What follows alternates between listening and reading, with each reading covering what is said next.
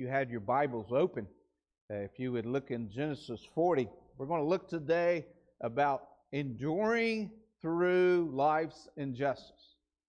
Anybody here ever had to deal with injustice in their life? Maybe no fault of your own. There's one thing when I pay for mistakes that I've made. I guess I kind of assume that's going to be part of it. But it's another thing when I endure injustices that I am not part of.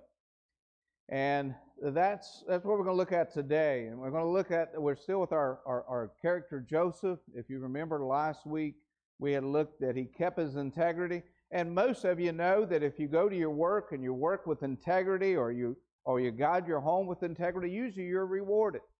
You might be rewarded with promotion, might be rewarded with a raise, or might be rewarded with deeper love relationship for those in your home. Usually you are rewarded for integrity. Does everybody agree with that? But that wasn't Joseph's case. He kept his integrity and was falsely accused of rape. I was reading that 19% of the United States incarcerated individuals are incarcerated for the charge of rape. And it got me thinking, wonder maybe if there weren't some of those individuals that were falsely accused. Now my train of thought is not to correct social injustices. That's not where I'm heading with this. But what I am talking about is what happened to Joseph. And if you would look at verse 1 and 4, even though he was falsely accused, he kept his integrity. This is a quirky little saying that was taught to me, and I've tried to incorporate it in my life. I had an individual just yesterday tell me that this same saying that they remember me sharing with them. But we're going to see what Joseph followed. And listen to me very carefully. It is always right to do right. Amen? Even if you're not rewarded for doing right, it is always right. So Joseph did right. But look what happens. Look at verse 1 and 4. And it came to pass that the butler of the king of Egypt and his baker had offended their lord, the king of Egypt, and Pharaoh was mad against the two of the offers, against the chief of the butlers and against the chief of the bakers, and he put them in the ward in the house of the captain of the guard, into the prison, the place where Joseph was bound. Underline, highlight that, was bound. And the captain of the guard charged Joseph with them, and he served them, and they continued a season in a ward. Oh my goodness. Is there something to unpackage here?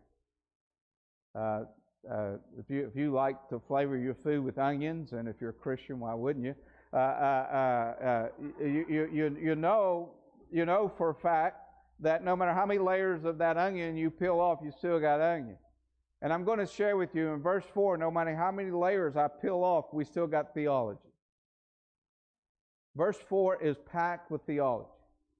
And I want you to look at verse 4. First, the captain of the guard charged Joseph with them. I was left in chapter 39 being told that Potiphar was the captain of the guard. I am told that Potiphar sent Joseph to prison. I am under the thought pattern that Potiphar may knew that Joseph was falsely accused. Because Potiphar, the one who had Joseph sent to prison, now promoted him in charge of two of the prisoners. So we see that. Now keep going through here. But I want you to look what Joseph did. He served them. Are you kidding me? Who does that? We're talking about a man who was falsely accused and placed in prison, and yet giving the role of leadership, he served two fellow prisoners. Do you see what I'm saying? These gentlemen they were equal or under Joseph. If you agree with that, say amen. But he served them. You know, I know that I'm the only one who would fit this right now, but especially in our culture when we hear so much of bullying and taking over congregations from the pulpit, do you know what the Bible described that a pastor should be? A servant leader. You don't serve me, I serve you. That's what the Bible says. But yet we hear church after church where the pastor becomes the bully of the pulpit and demands that everyone serves him, and we know the damage is caused from that. But yet we see here that Joseph, in prison, now giving a leadership role, serves two other prisoners. And I want to share with you, he is bound. I read to you earlier. Now, Joseph now is about 28 years old. Now, I know Jim Lilly very well. And when Jim Lilly was 28, if he was dealing with injustice and some bubba told me to treat two people kindly who were equal to me or under me, it ain't happening, all right? So now we got a guy, not only do we have integrity, but we have a man who has put himself below those that were below him. Now, I don't know about you. I'm confused about the fact how he did not commit a sin against his master, but he paid as if he did. I've read about another man that happened to, and his name was Jesus Christ. Amen? The Bible says he went to Calvary, and he died for mine and your sins, even though he did not sin. You see, the servant model, wife serving husband, husband serving wife, children serving family, leadership serving, the employer serving employees, employees serving fellow employees. All this servant model is most like Jesus Christ, the greatest servant of all. But let's continue. Now, I don't know about you, but I have never been in a circumstance quite this dire, but God has, through His providence, put me in a few difficult situations.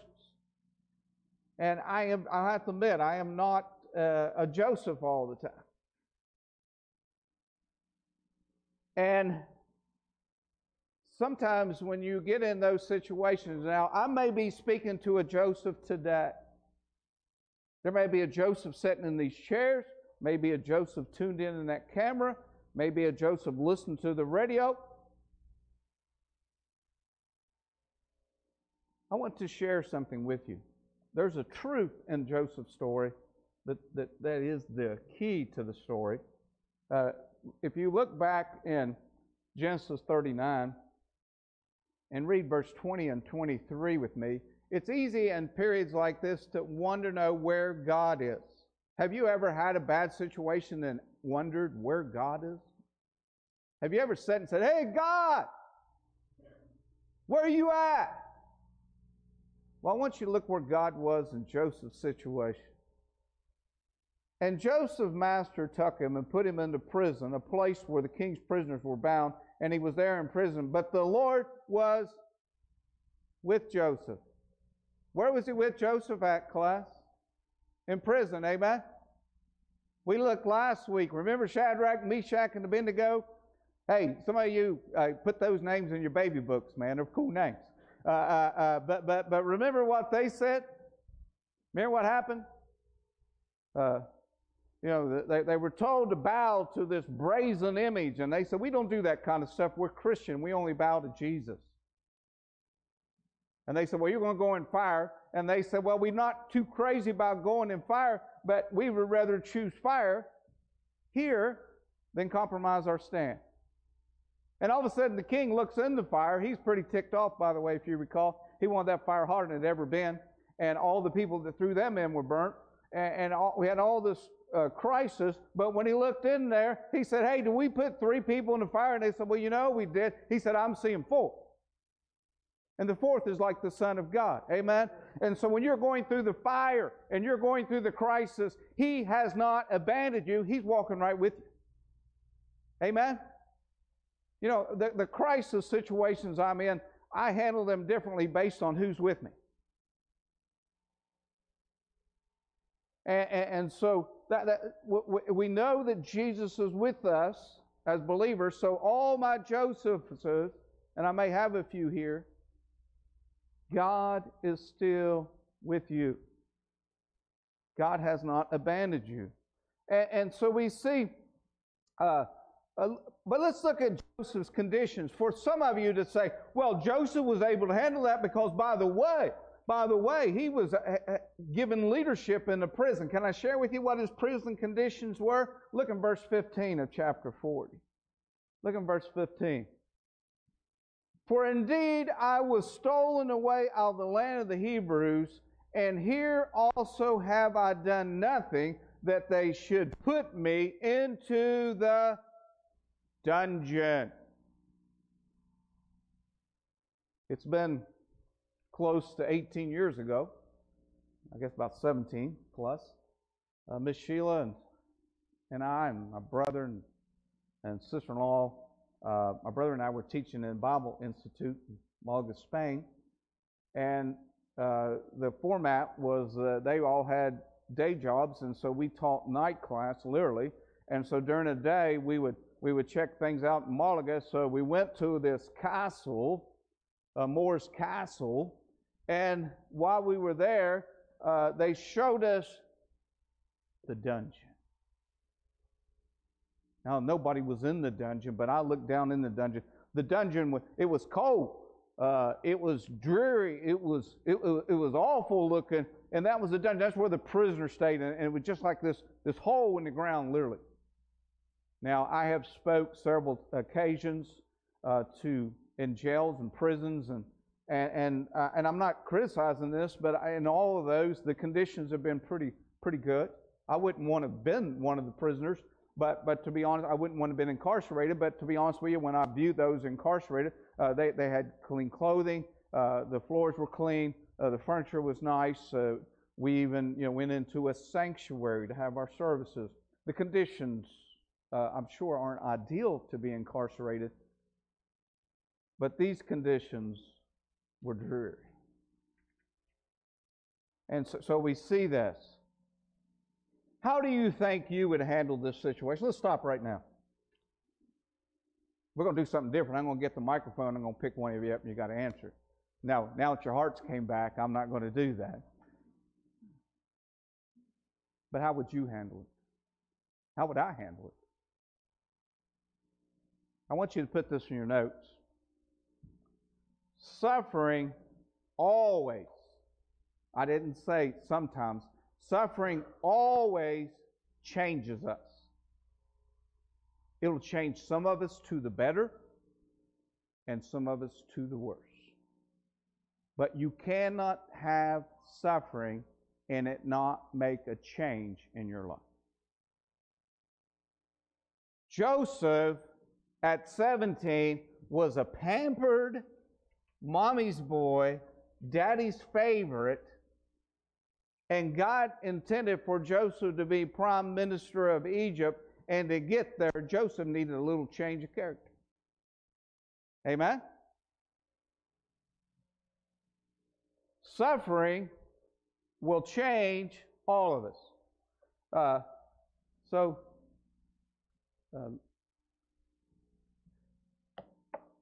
But Joseph is willing to help his fellow prisoners. While you're in Genesis 40, look in verse 8 with me.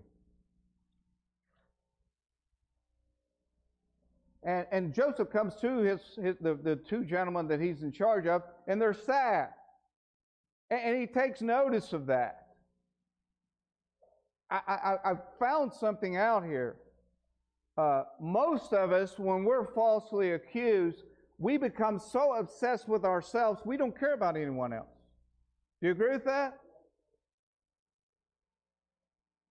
How in the world, class, is the Church of Jesus Christ going to affect the culture and affect the community we live in unless we have genuine concern for others? Are you with me? Don't think we're going to open the door and they're going to run in and say, I've heard about you guys.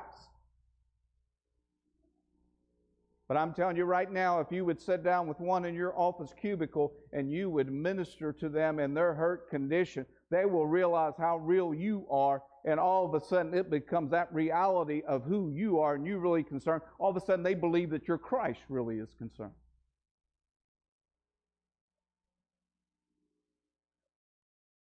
But look in verse 8. And they said on him, we have dreamed a dream, and there is no interpreter of it. Interpreter of dreams. I don't really want to wade into dreams. I got some viewpoints, and most of them probably wouldn't benefit my sermon. But in this category, we're going to see that Joseph gets involved in their dream. You know what? If I'm in prison and I'm bound in a dungeon and a couple guys tell me they dream, I don't care. But Joseph did. He cared about their dreams. Cared about how they felt. Now listen, class, I'm not talking down to anybody, but, the Bible tells me that the broad road is heading to destruction. Most of the names you read in an obituary went to hell. My next question is, does it bother you? How comfortable the Church of Jesus Christ talks about the destruction of others. Matter of fact, I've heard some pastors, and I hate to say it, I love my brothers in the pulpit, but I've heard some of them, they almost like they're gleeful. I don't want any person ever in my circle to go into the devil's hell. Do you? I want redemption in people's hearts. I want salvation. I want people to experience the love of Jesus Christ, don't you? Hey, that's what motivates me. I'd have quit this thing a long time ago and went back to coal mines if it wasn't for something like that motivated my heart. I want to see people's lives change to Jesus Christ. And I hope you do too. We live in a culture that's violent and angry and has all these other things, and it's our natural reaction to want to get violent and angry back, but it helps no one. And the lack of integrity by the Christian community is damaging. I don't care how much money you have. If you don't have integrity, you are poor. I don't care what position you have at work. If you don't have any integrity, you are bankrupt. Our Sunday school teacher talked to us about without love how bad a situation we are. And I agree with that. But I'm telling you, if you don't have integrity, then you're lacking to the point that you're in need. You're in need of life support. I had a friend that had to be put on life support. He's alive today because they put him on life support. It means what it says. The gospel is life support. If you agree with that, say amen.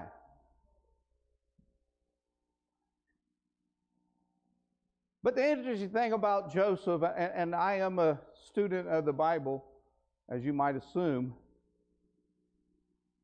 I have found no scriptural evidence that Joseph gave up his integrity and his path from slavery through prison, a period of 17 years.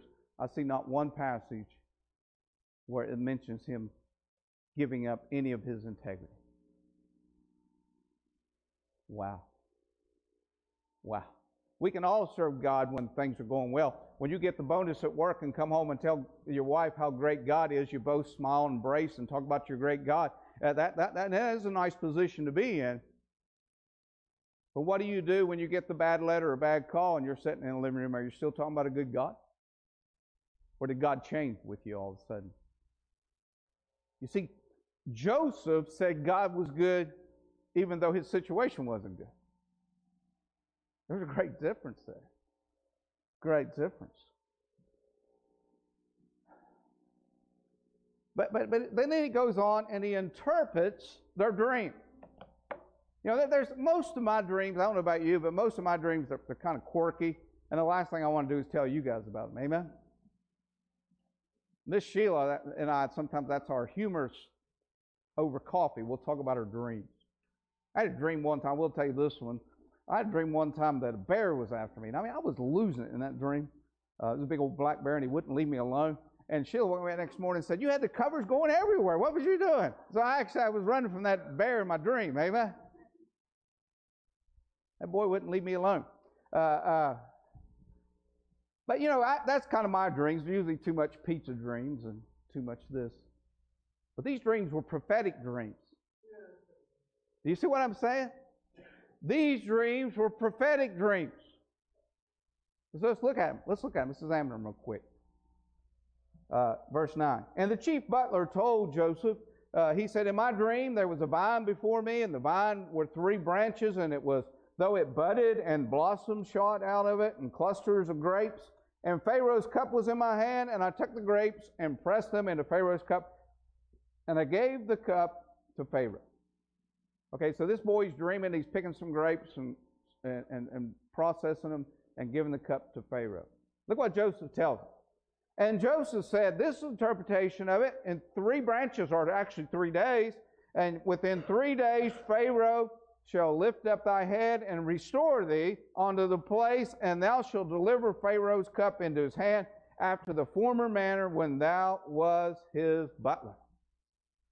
Now the butler got good news. I love good news. I love good news. Don't you? When's the last time you found good news? Listen to the news. I mean, they must sit around all day dreaming up dreary stories, right? 47 lashes with a knife and a murder and this and that. Just dreary.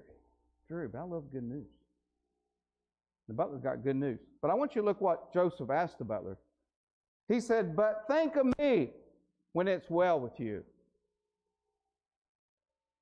I think about this. I had a gentleman one time, he was laying in a bed, and his health condition was terrible, and he said, if I get out of this bed, I'm going to come to church, I'm going to serve Christ. I said, now that's between you and God. He's out of the bed. I don't know where he's at.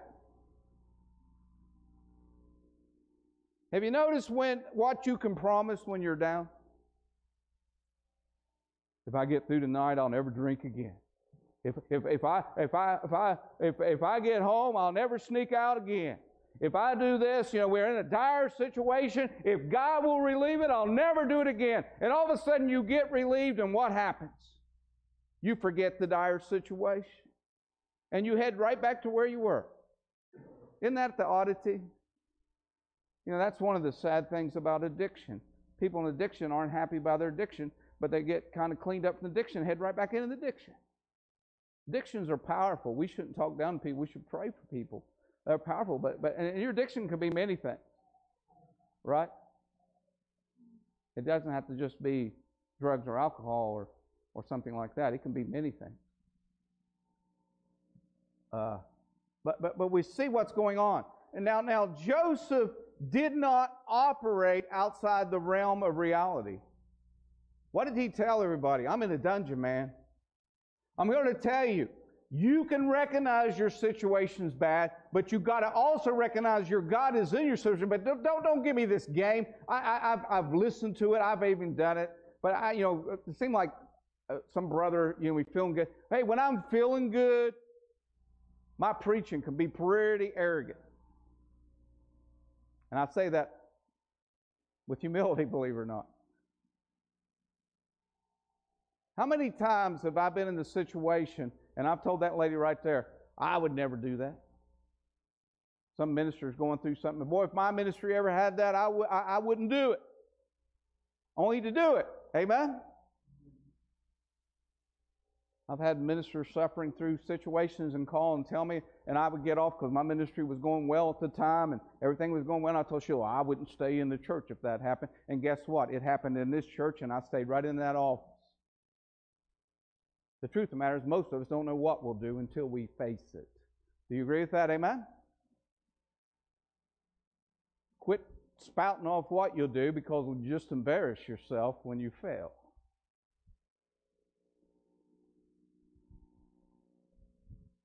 But he recognized that he was in a bad circumstance, but he stayed true. Now, though God had Joseph enduring through this, Joseph didn't recognize it, but God knew it wasn't going to last forever. Amen? He used to pack the kids in the car, and we'd go down to Myrtle Beach and come back. don't know what we were thinking. Amen. 14 hours with 2 kids that want to know if we're there that before we've even left South Carolina coming back. And but there was no concept in their little hearts that we could endure 14 hours. It seemed like they were stuck in the van for 2 weeks. But we'd pull in the driveway, they'd all get out, and the trip was over. I don't know what you're enduring right now. Can I tell you something? God has the start and finish to everything. Are you with me? Psalms 30, verse 5 says the following. Write this down in your notes and read it for yourself later.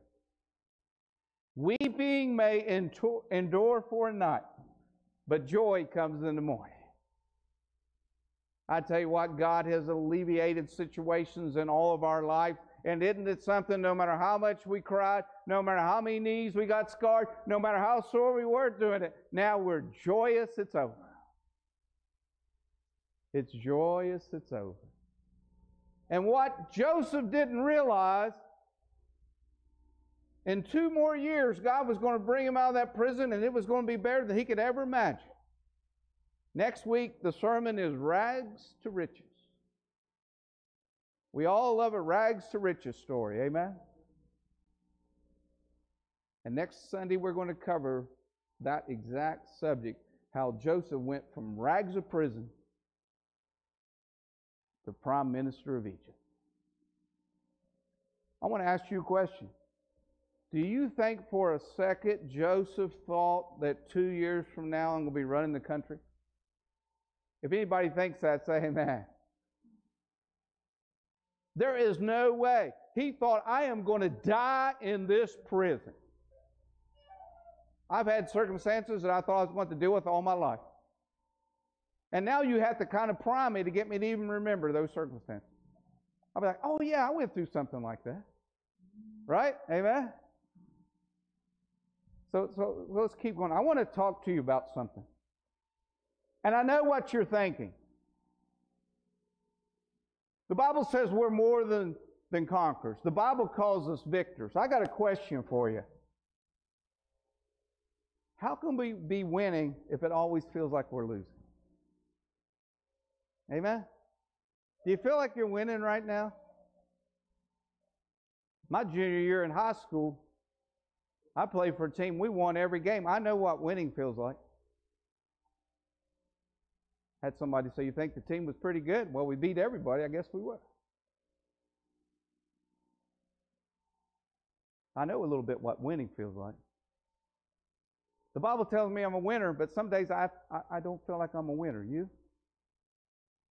Some days I feel like I'm a loser. How are we going to fix this, class? If you believe the Bible is inerrant without mistake, say amen. Amen. The Bible says that you are more than a conqueror, that you have experienced victory through Jesus Christ. You are a winner, but yet we all feel at times like we're losing, don't we? If I'm a winner, how come we got to deal with church mess? If I'm a winner, how come we got to watch the books? If I'm a winner, how come we got to chase after people all the time? If I'm a winner, why do we got to have discipline? If I'm a winner, you see where we're going at? In the same way in your life. Joseph was a winner, but it sure didn't feel like winning for him. Let's keep going. Let's bring this thing to a close. There was another dream there. Look in verse 16. And I want to talk to you about telling the truth in love even when it is painful. So Joseph told the butler, hey, you're going to be restored, everything is going to be fine. And all of a sudden we had another there. We had the baker. The baker had a dream too, and his was prophetic. And he had just heard the good news of the butler's dream. He couldn't wait to tell Joseph his dream. Amen? He thought listen. So read with me, if you would. Verse 16. When the chief baker saw the interpretation was good, do you see what it said? He was excited, man. This bro down here interprets dreams, and they're all a good thing. This boy was the first name it, claim it individual. You with me? This boy was looking for a Mercedes when God intended for him to have a Chevrolet. But let's keep moving. He said unto Joseph, I also had a dream. I had 3 white baskets on my head, and the upper basket was all manner of meats for Pharaoh, and the birds did eat them out of the basket upon my head. Now Joseph swallowed hard and interpreted his dream. This is the most difficult thing to do as a believer. Not all deliveries are positive. Do you understand that? And look what he did. And Joseph answered and said, this interpretation, the 3 baskets are 3 days. Boy, this boy's breathing hard. Remember the 3 days earlier? I'm getting out here in 3 days. He's all excited. And within 3 days shall Pharaoh lift your head from off thee. What?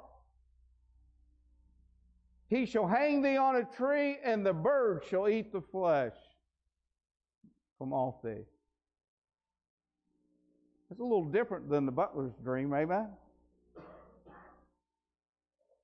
Now, on the surface, it almost seems cruel that Joseph delivered that message. It could have been easier for Joseph to say, oh, I'm sorry, I can't figure this one out. You know, I think I would have been tempted to do that. I wouldn't want to hurt this old boy, so I'd have been like, I'm not very good at dreams. I'm not sure if I even know what I'm talking about. But then the Holy Spirit got a hold of my heart. If you knew for a fact, listen to me, if you listen to me, say amen. If you knew for a fact you only had 3 days to live, do you think there's a chance you might live differently those 3 days?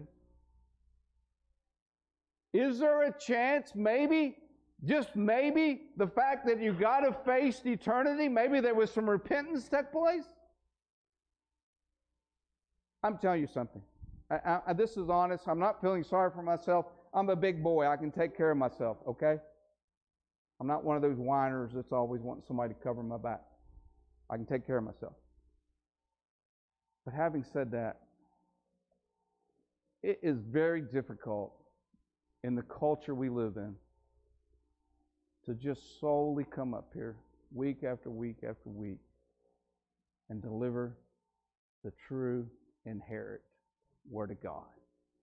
But I'm here to tell you, it may not be what always you want to hear, and it may not be what those people on the radio want to hear, but the only way you can get right with God is to hear from God. Amen? And so Joseph, that delivery wasn't cruel. It was the most gracious thing he could say. He was basically saying, bro, you got 3 days. Let's make things right. And there may be somebody here that you might have 3 days. Can I say something else? There may be somebody I'm speaking to right now and you got 3 hours.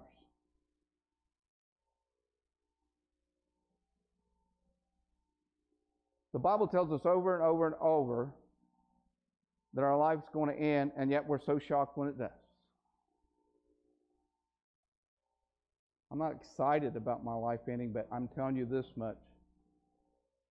Because somebody was willing to stand in a box and deliver the gospel. And the Holy Spirit got in my heart and said, you better get your life right, bro. I know now to be absent from the body is present with the Lord. Amen? I'm telling you, even though these stories are so contrast, all the butler did was go back into Pharaoh worshiping frogs and flies and all lice and all this other stuff. That's all he went back. He went right back into the world where it was all nothing but sin. He got cleaned out of the prison, got a shower, and went right back into the same culture that he left. But the baker, on the other hand, he had 3 days prepared to leave this earth. The Bible doesn't tell us, but I wonder and I hope that he said, hey, this is real. I need to get my heart right.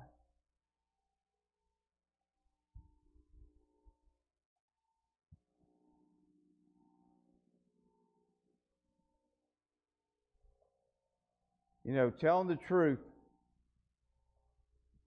at least gave him 3 days to repent. And I want to end this sermon with this. We must be, all of us, not pastors, but every one of you, if you're a born-again believer, you must tell the truth and love for the benefit of the listener. Amen? If I went to my doctor and he did an x-ray or she did an x-ray and found that there was a cancer in my body, and she said, Pastor Jim's a good guy, and he's always laughing, and I don't want him not to laugh. And so she looks at me and says, everything's great, best physical you ever had. I want to ask you a question. Did she do me a favor?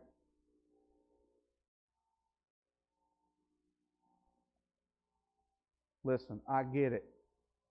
You have friends that may not want to hear what you got to say.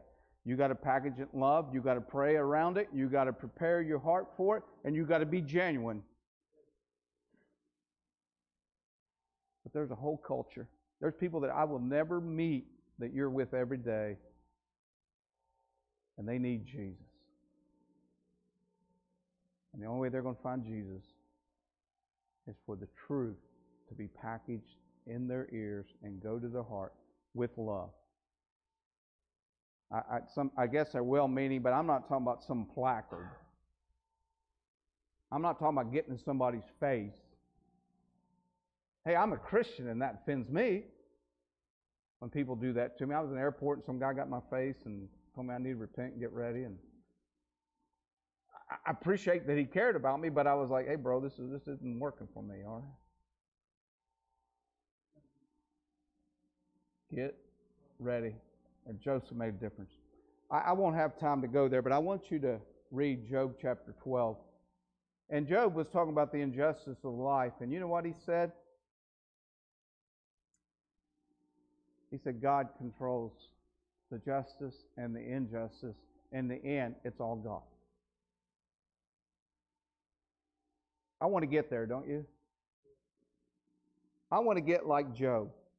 I want to get to the point where everything happens in our life, where every situation Sheila gives me, I want to get to the point where I say, Sheila, it's all God. You say, well, oh, you're a pastor. I'm sure that's in your home. No. You know, you don't have to give her truth serum either. She'll tell you. That boy's off his rocker sometimes. You know what I'm talking about? But wouldn't it be, how can we get there? The only way we can get there is say, God is in charge of justice, and God's in charge of injustice, and God's in charge of us, so it's all God. You agree with that? Amen? Amen. All heads bowed. Father, we thank you so much for this day. We thank you for those that you have gathered here, and Lord, we ask you to be with us. Help us as we deal with injustices. Lord, help us in our life, and we ask all this in Jesus' name. Amen. Take your hymnals and stand one more time.